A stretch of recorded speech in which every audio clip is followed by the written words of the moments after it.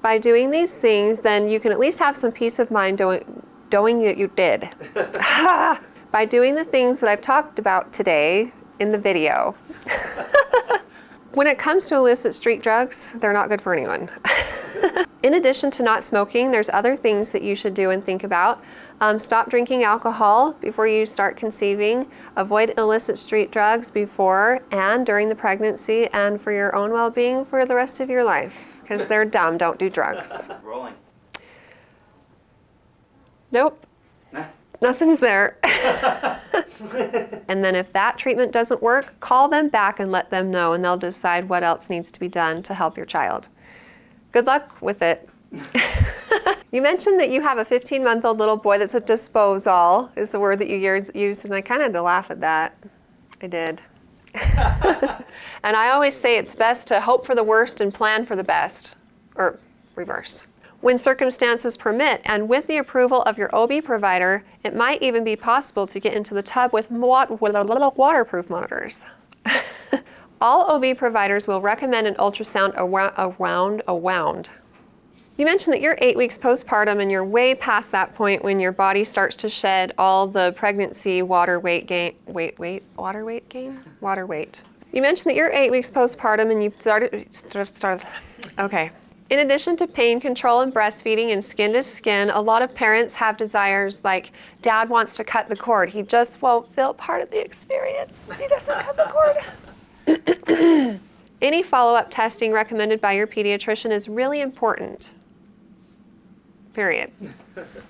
Any follow-up testing recommended by your pediatrician is important because abnormal hearing screening results can be due to an underlying congenital cytomegalo. If you'd like more information about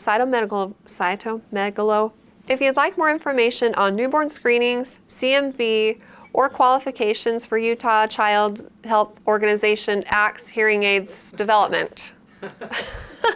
If you'd like more information about newborn screenings or CMV or Utah qualifications for Utah's dang hearing aid program, just don't be around while it's being painted. You know, you'll still smell it a little bit for a week or two after you've done it.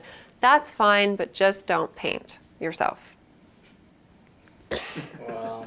Let me say that again. So it's okay to have someone paint your house using oil-based paint, but it's not okay to paint yourself. How do I say this?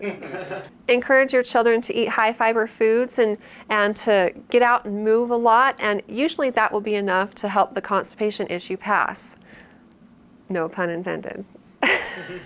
As of now, we don't know of any serious side effects, like I said before, but there are more studies being done on it currently, whatever.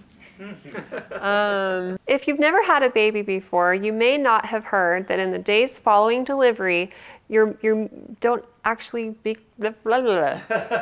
And if you notice that your baby's umbilical cord stump is starting to fall off, but it's just seeming to be connected by a thread, don't pull it off. Just wait till it falls off on it. Okay. So when the pediatrician feels like it's a good time, then it's a good time. The most common symptoms associated with early pregnancy are food aversions, food cravings, nausea with or without vomiting, feeling like you have to pee all the time, breast tenderness, fatigue, and there's one more. Oh, occasional headaches. You mentioned that you're 9 weeks along and you've noticed some small, thin, dark lines on your fingernails and toenails. It's getting cold outside, and for today's daily delivery, we want to know what drinks you like to warm up to. Hot chocolate, apple cider, or eggnog, which doesn't warm you up. Yeah, maybe you say what